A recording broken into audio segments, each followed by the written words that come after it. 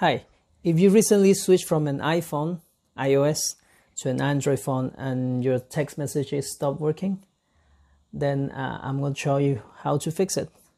So in this case, I'm having a switch from the iPhone 7 to this Huawei phone, and if the text messages is not working, then the first thing you should always check is that you do turn off the iMessages option in the iPhone. Why is that? Because the iPhones by default uses something that is called iMessages. So when sending text messages, they rely on that service and not the standard, text messages system that is out there. So if you made a switch, but you forgot to turn that off on the iPhone, then you might face this issue. So it's very easy. If you still have the iPhone with you, make sure it's connected to Wi-Fi or to a network at least.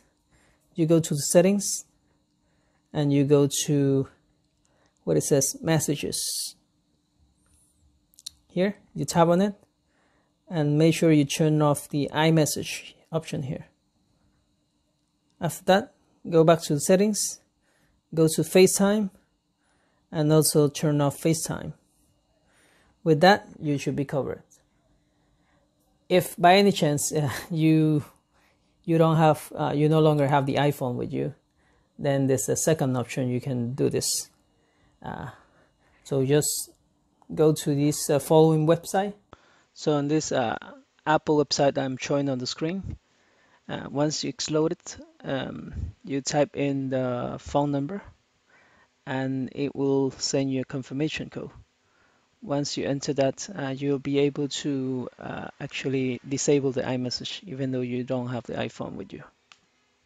So if after doing these settings you're still not able to send or receive text messages, then the next thing I want you to check is make sure you have the proper APN and MMS settings configured.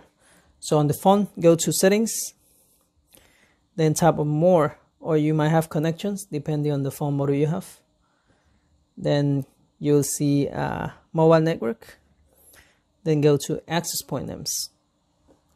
From here you should have already an installed profile. In this case I have a Straight Talk.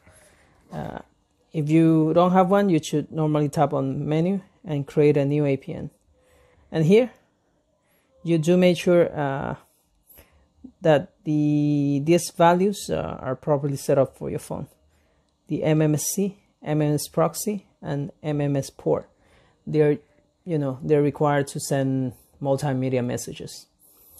So, and also one more thing, at the end of the settings, here on APN type, you should always use default, MMS, SUPL.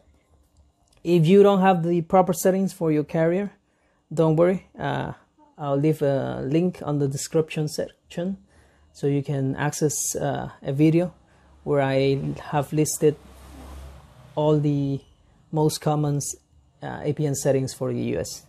So go check that out if that's the case.